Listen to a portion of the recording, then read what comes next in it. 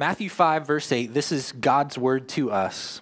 Jesus says, "Blessed are the pure in heart, for they shall see God." Blessed, makarios is the Greek word. It means happy. Happy are the pure in heart, for they will see God.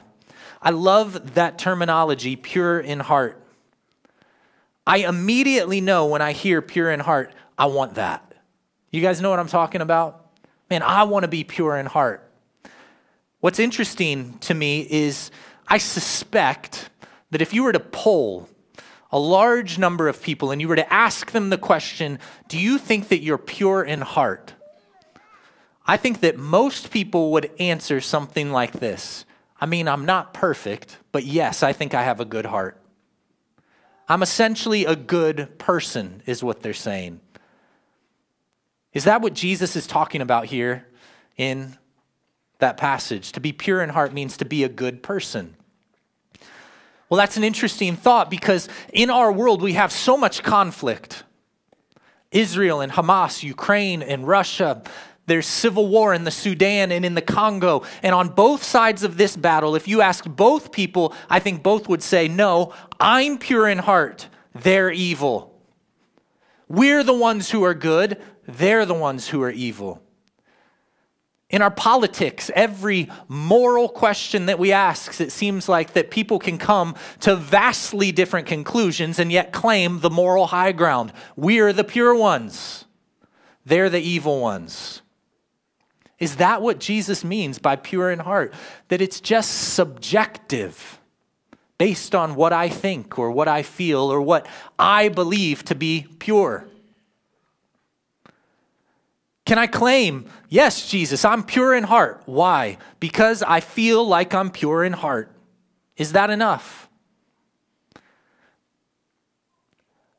Biblically, that is an anti-biblical worldview. Just so you know and realize, God is the creator of all morality. There is such a thing as objective truth. Not only is there such a thing as objective truth, there is an objective standard. There is a moral law. There are moral absolutes. Not only is there a moral law, but there's a moral law giver.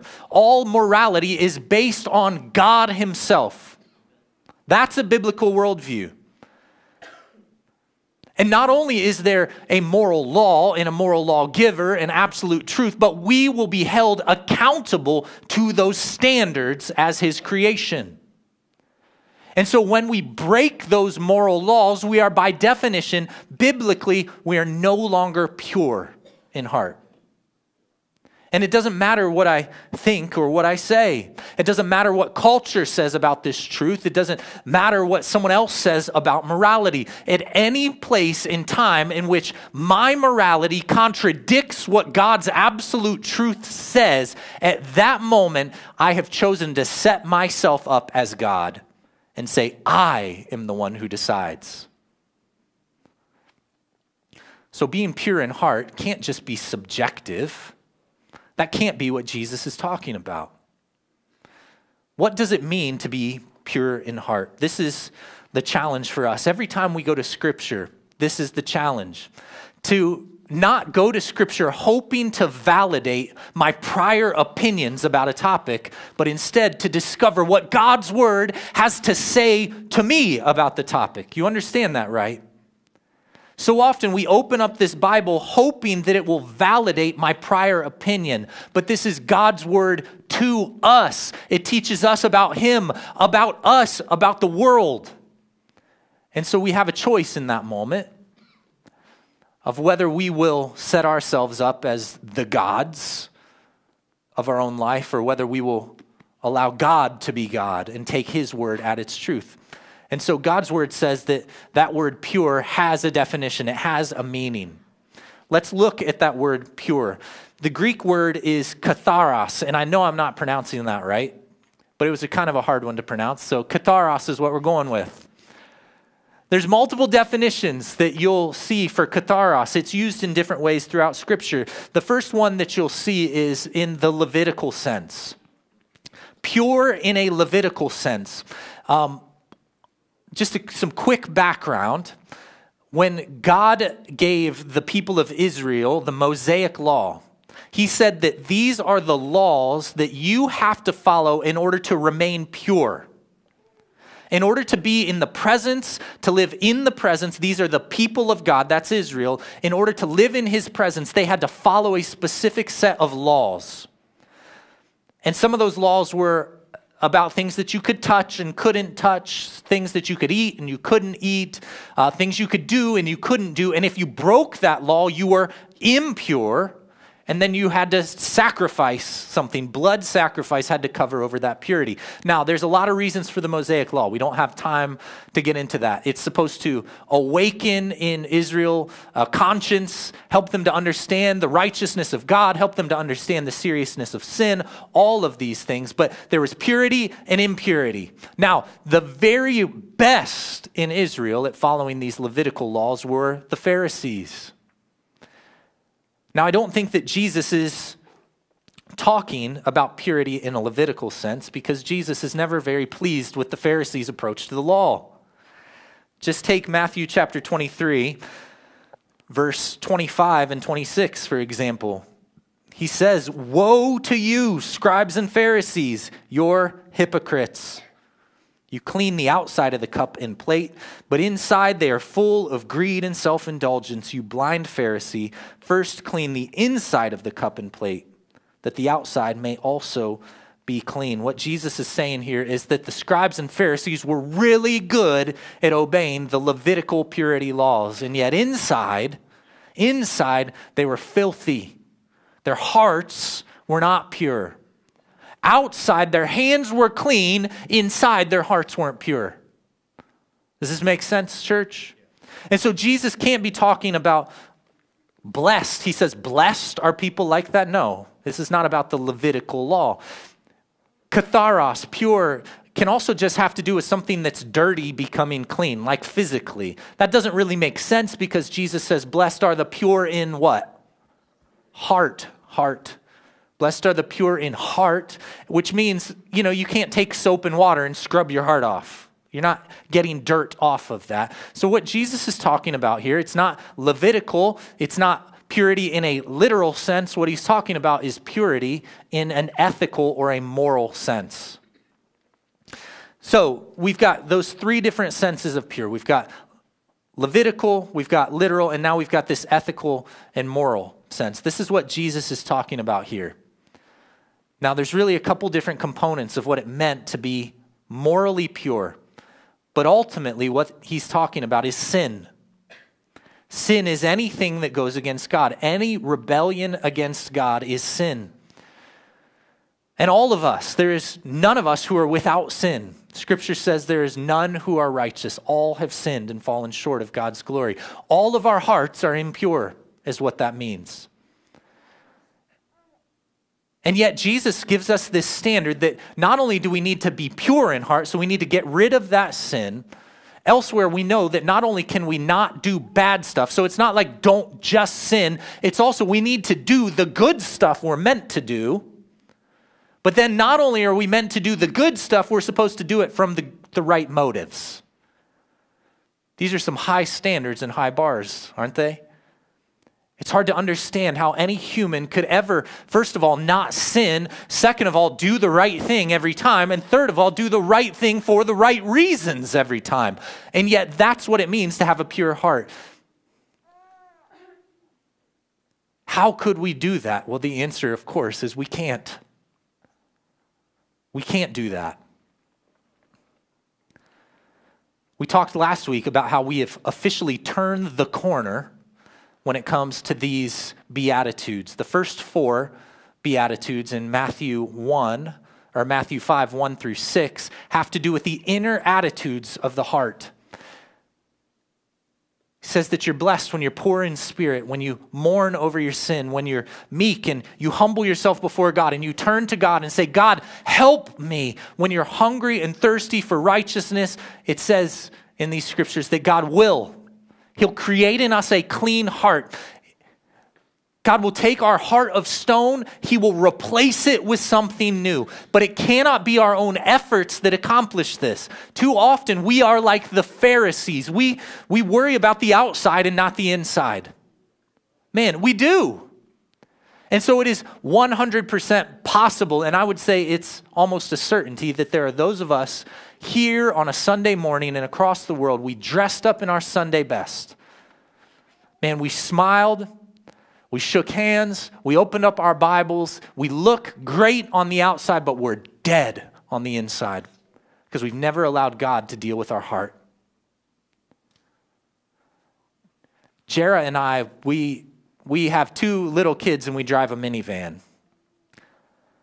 And I'm not ashamed of that, by the way. Minivans are awesome. But I'm telling you, every once in a while, it looks like a bomb went off in my minivan. Can I get an amen from any parents in here? All right? But that bomb is somehow made of Legos and candy wrappers and kids' water bottles. But it's awful. I would be embarrassed sometimes to invite people into my crazy kid minivan. Now, I can deal with that problem. I can clean it up. Or, and this is what we often do as people, we could take that minivan to the car wash. And we can get that outside looking real clean and shiny. And we can make sure that whenever we pass somebody that we know, we're driving just fast enough that they can't see the mess inside. We can smile, we can look out the window, but we're not stopping to show you what's going on. This is the same thing that we do spiritually.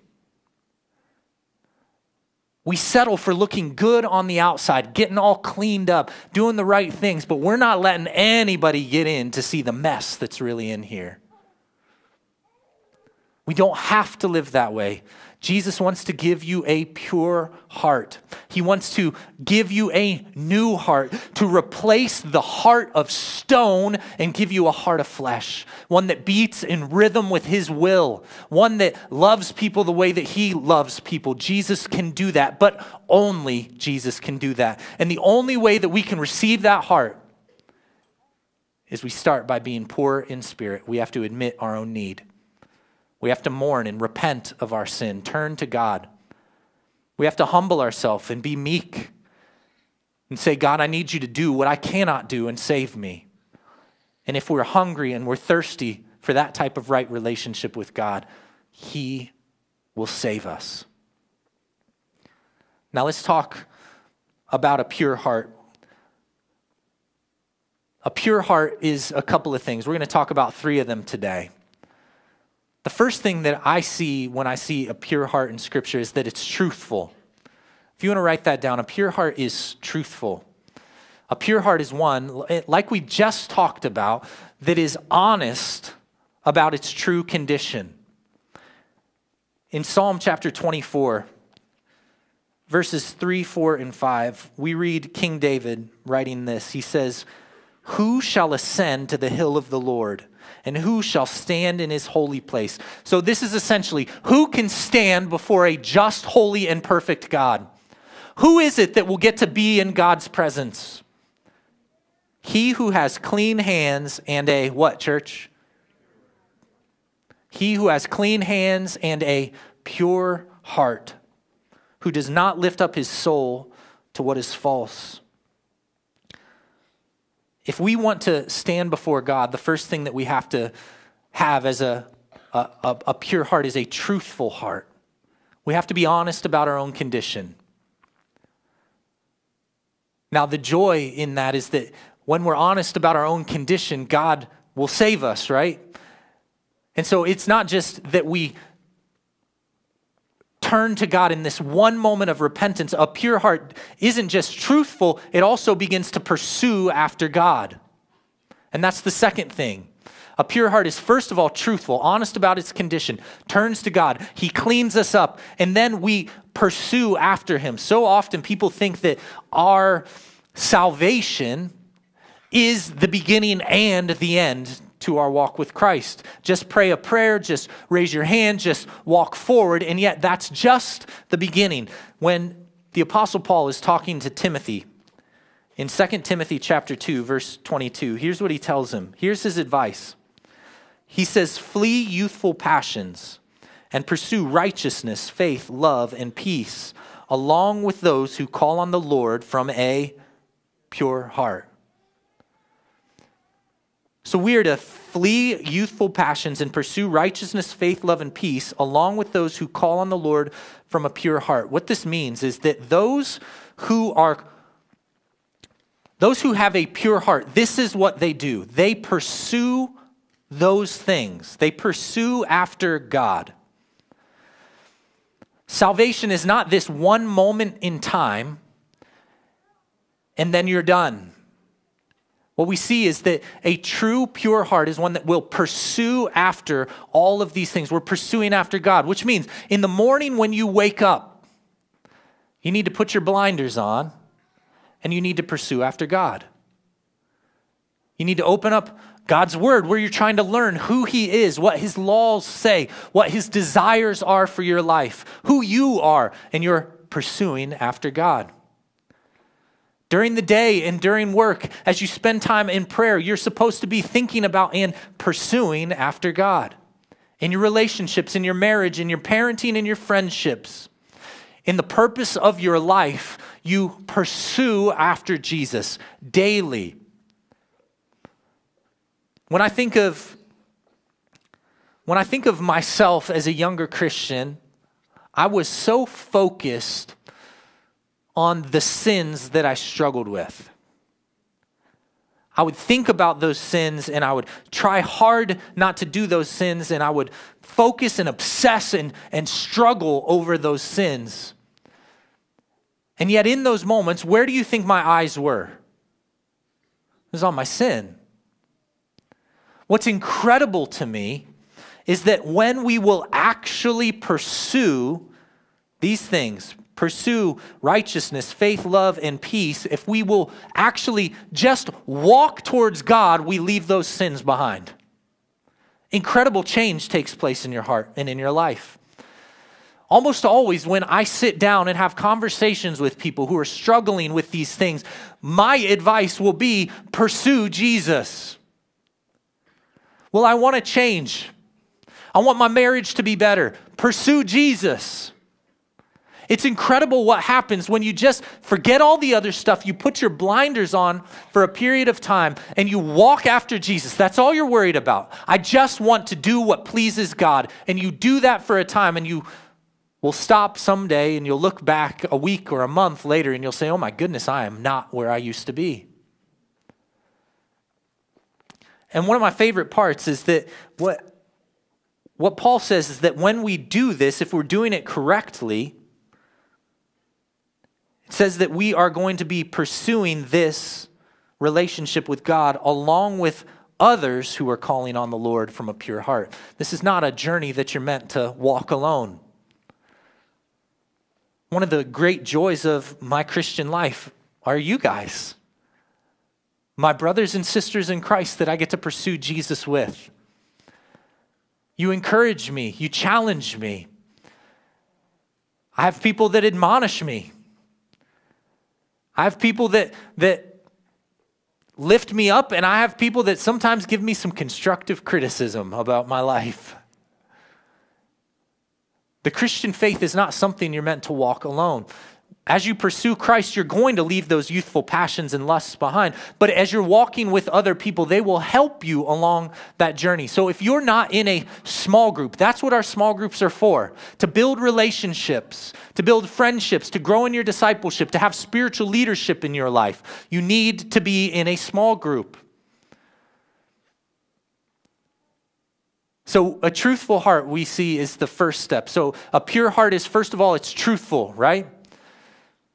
A pure heart is one that is going to pursue after God. And then over and over you see that a pure heart is a heart that loves others. I could have picked dozens of verses that talked about this one topic, that a pure heart loves other people. Sometimes we want to know, how am I doing in my walk with Jesus? How's it going?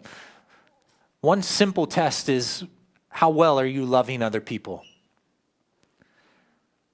In 1 Peter chapter 1, verse 22 and 23. And I just picked these verses because I felt like they were helpful. But man, there are so many verses that show that this is how this works. Here's what Peter says: having purified your souls by your obedience to the truth, for in sincere brotherly love, love one another earnestly from a pure heart.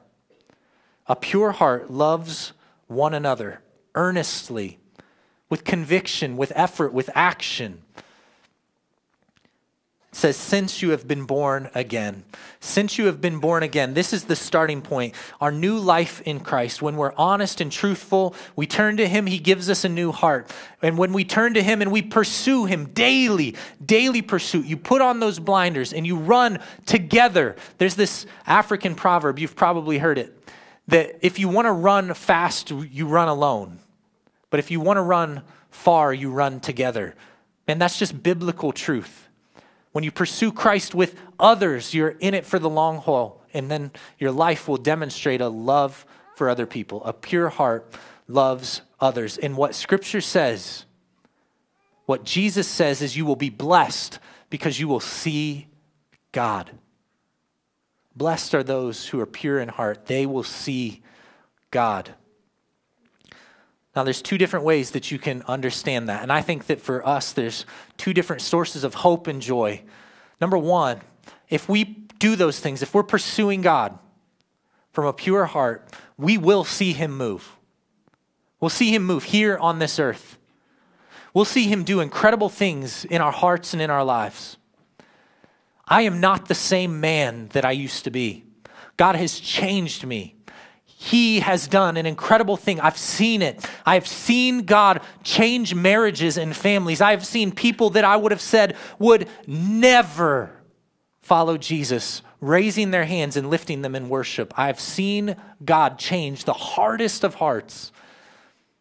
I've seen him answer prayers in miraculous ways, heal people.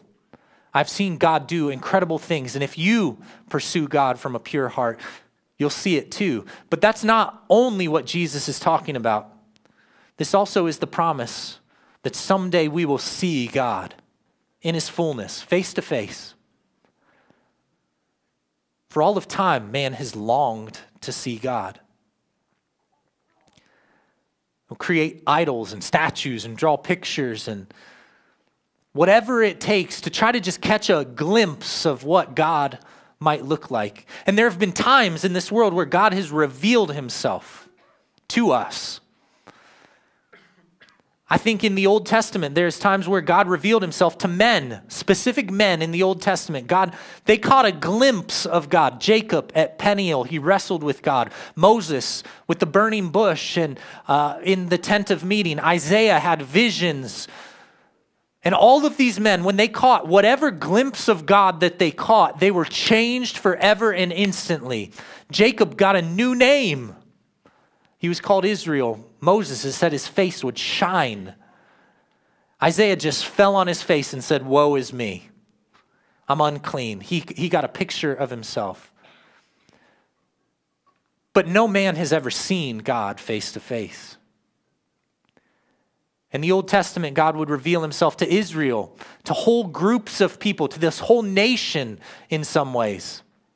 When Israel wandered in the desert, God revealed himself as a pillar of cloud by day and a pillar of fire by night. When God met with the people of Israel on Sinai to make his covenant with them, there was fire and there was smoke and there were earthquakes and people were terrified for their lives, fell on their faces. Just because God's presence was there. Solomon, when he dedicated the temple, it said that a cloud came down and it filled that whole temple with God's presence. And yet, although Israel experienced these miraculous things, they never saw God face to face. The closest we've seen, of course, is in the person of Jesus. God was revealed in Jesus. In Colossians 3, we read that he is the image of the invisible God, the firstborn over all creation. In John 1:1, we see that he is the Word made flesh who came and dwelt among us. Jesus is the clearest picture that we have of who God is and what he looks like. But God is not flesh like we are flesh. Church, someday we will see God face to face. He will be revealed to us who call on his name, who have been saved, fully revealed in heaven. Man, I long for that day. I sometimes find myself wishing that I was born a long time ago, that I could have been and walked with Jesus, right? I don't know if you've ever thought this way. Because I read the scriptures and I can see Jesus in the scriptures, and I have the Holy Spirit in my heart, and I can see Jesus in there, but I want to see him face to face. I want to walk with him and talk with him. But because we live in a sinful world, and because I'm clothed in sinful flesh, and because God dwells, as we read in 1 Timothy, as God dwells in unapproachable light, I can't see him face to face. He is perfect and holy and pure, and I'm impure. But someday we will. John, his apostle, caught a glimpse of God. He gives us this picture in the book of Revelation in chapter 22, verses 1 through 4. This is at the end of the whole Revelation. And he's talking about heaven. And this is a promise to you and to me. And here's what he says. This is what we read in 22:1. The angel showed me the river of the water of life. It was bright as crystal. It was flowing from the throne of God and of the Lamb through the middle of the street of the city. And also, on either side of the river was the tree of life, with its 12 kinds of fruit, yielding its fruit each month. The leaves of the tree were for the healing of the nations. And no longer will there be anything accursed. There's no longer any sin or curse of sin. But the throne of God and of the Lamb will be in it, and his servants will worship him. Verse 4 says, and they will see his face. Blessed are the pure in heart, those who have been truthful and honest, who pursue God,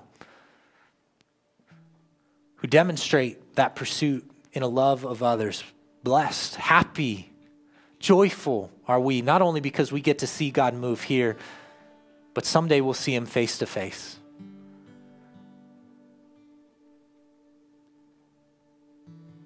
Would you pray with me? Lord,